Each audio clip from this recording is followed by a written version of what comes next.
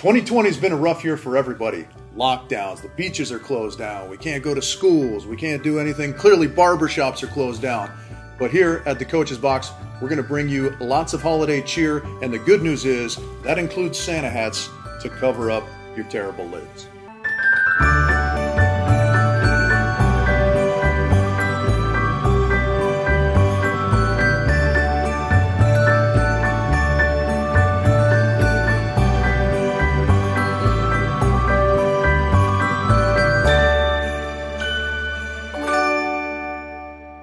Hello and welcome, sports fans, to our season-ending holiday edition of the Coach's Box, presented by Monster Hydro. I'm your host, Rich Lambourne, and as you can see, we're coming to you from the friendly, festive confines of the AVP offices here in Fountain Valley, California. 2020 has been a rough year for everyone, we know, but we're going to do our best to end 2020 on a high note. All year long, you guys have done a wonderful job of sending us in your well-thought-out, heartfelt questions regarding the sport of volleyball. We've also encouraged a little bit of lightheartedness and maybe even heckling of the host, et cetera, and that's kind of where we'd like to start today, because we did get a couple of those types of comments. One of which came from Jace_Marley, which, how you misspell Marley, I'm not sure. Poker or CrossFit, which one do you prefer watching on YouTube? Fair question, Jace. I actually prefer to study the AVP library, which is extensive on YouTube. If you haven't checked out some old school matches, they're wonderful. You can see all the new stuff as well. It's an amazing way to study the game. But to be fair to the question, I prefer to watch poker, try and learn that, and then when it's time to work out, I go to the CrossFit games and try and get some motivation. So thank you, Jace Marley, for that. What I assume was a dig at me. Our next question comes from @CaseyPat, unless you guys confuse that with the living AVP legend Casey Patterson, who is not only a Manhattan Beach Open champion, a 2016 Rio Olympian. The Casey Pat we're referring to here is a solar energy proponent and a newly crowned pickleball champion with all the Wilson pickleball gear you could ever want to have. He says, how do you get your rear delts bigger? Thank you, Casey. That's a very pertinent question to the sport of volleyball, as we all need to use our shoulders. The legitimate, serious answer to that question is there's a German volleyball player named Joni Erdmann who has just a shelf of a rear delt. And I think I saw him one time drink a beer, rest his glass on his shoulder, drink another beer.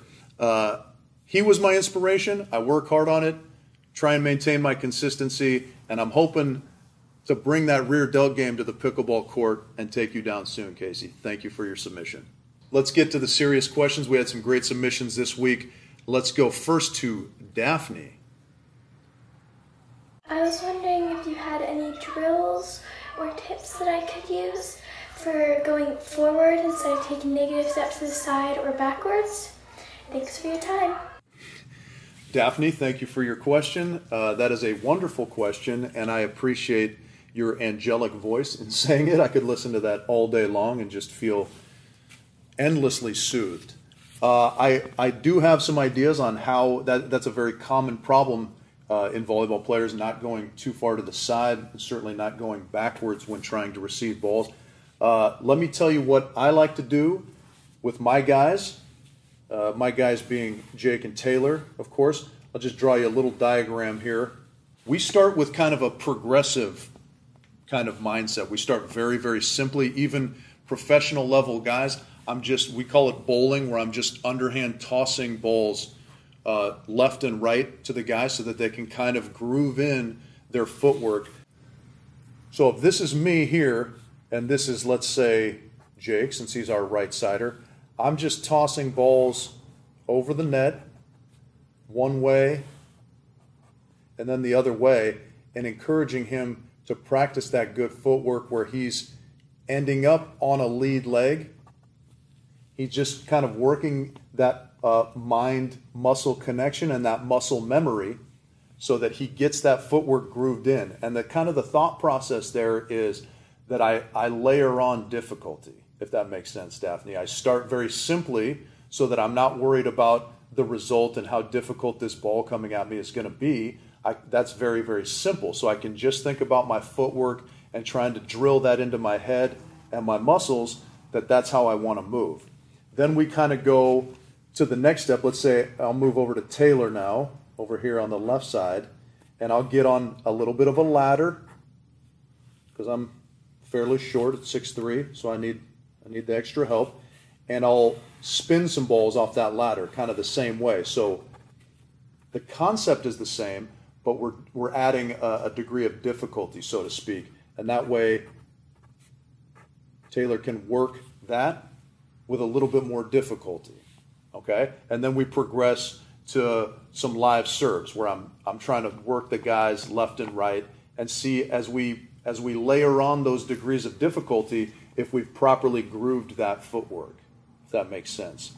And so that's kind of to sum it up, that's kind of my answer for you, Daphne, is that start very simply, get comfortable with the footwork so that it becomes sort of second nature, and then layer on that difficulty and see if that holds up. Okay, but don't be afraid to do it kind of easy at first. Sometimes we think that, these free balls are too easy, I'm not learning much, but that couldn't be further from the truth. That's where we groove that muscle memory, and that's so very critical when things get difficult. Okay, Daphne, thank you very much for your question. I hope we did a decent job of answering it there for you. All right, next question, let's go to Kevin. Happy holidays. This is Kevin from Las Vegas. My question is, what do you think about the European teams incorporating more jump setting into their play? Kevin from Las Vegas, clearly a Raiders fan. The autumn wind is a Raider. Wonderful question. We're seeing a lot of variety offensively, not only in the men's game, but in the women's game as well, particularly in the international game. And I think it's just kind of a function of necessity almost, Kevin. Blockers are so big, take up so much court, that teams are forced to find ways to make those blockers move, give themselves some sort of an advantage offensively. And it is this constant evolvement of the game. Blockers get too big, offenses are forced to adjust. Now the offenses are adjusting, the blockers are going to be forced to figure out a way to chase them down and make the right reads. Is this guy setting? Is he hitting? And so it continues to ratchet up the level of the game. I think it's wonderful. It's obviously very exciting for those of us that are fans of the game because it creates these open net situations where these big physical athletes can absolutely tee off on balls, which is great for spectatorship. So I think it's wonderful, especially when you see people doing it at such a high level. Kevin, thank you for being funkalicious, like your shirt says, and thank you for your question. All right, let's go to our next question, this time from Rebecca. Let's hear what she has to say. Hi, Coach. My name's Rebecca, and I was wondering, what inspired you to become a coach? Thank you for your time. Rebecca, thank you for your question, and thank you for your amazing hair. It's beautiful. Why did I decide to be a coach? Well, I think that as a player, I was never, the greatest athlete or the biggest guy or anything like that. But I did feel like I had a decent mind for the game, some decent insights into how and why things should be done. And so kind of the desire to share that with other people. I was very fortunate to be coached by a lot of great minds in the sport. And so the opportunity to pass along some of that knowledge was something that was very intriguing to me. And also just kind of that concept of continual learning was also very enticing. Beach volleyball is something I played a lot as a kid, but certainly not at a professional level. And so the opportunity to learn as I go and kind of constantly be learning is also something that's very appealing to me. And I've gotten a lot of enjoyment out of in being a coach. All right, let's go to our last question here from Sorab. Hear what he's got to say. Hey, Coach Rich. It's your boy Sorab down in sunny San Diego. Wondering if you had any tips or suggestions for any types of workouts that you can do to help prevent injury and keep your body in the tippiest of top shape. So, Rob, first of all, I love San Diego. That's where I started playing the game of volleyball. Congratulations to you for living in sunny San Diego, as you said. This is a great question because we're all trying to avoid injury. Realistically, no matter what we do, we're probably going to face some bumps and bruises along the way. I'm a firm believer, though, that a lot of our work is done up front, right? And what I mean by that is if, you know, I don't know what everyone's level is, but let's say you're a professional level. Let's look at my guy, Jake Gibb. He has a very clearly defined season in years that aren't 2020.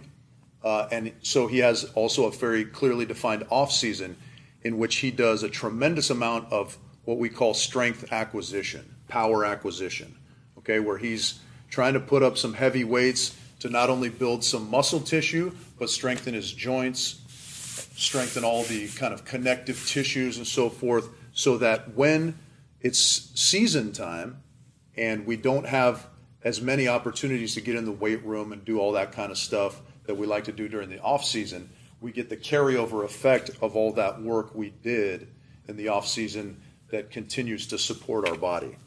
Okay? In my opinion, that's the best way that we can go about preventing injury, so to speak, is strengthening ourselves in those moments when we're not playing, when our dedication and our focus doesn't have to be on being on the court and trying to win volleyball matches. Now, is there one specific thing we should be doing? I don't think there's a right answer for that. Anything that is strengthening your legs, strengthening your shoulder, strengthening those joints and kind of the little muscles surrounding all your joints, all of that stuff is wonderful, in my opinion.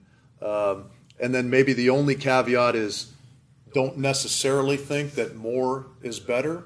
You know, we're working hard, but we're not working too excessively to where we get kind of some counterproductive results. Thank you very much, Sohrab, for your question. I hope we answered it, and it's always easier to work out when it's sunny outside. So, again, congratulations on being in San Diego.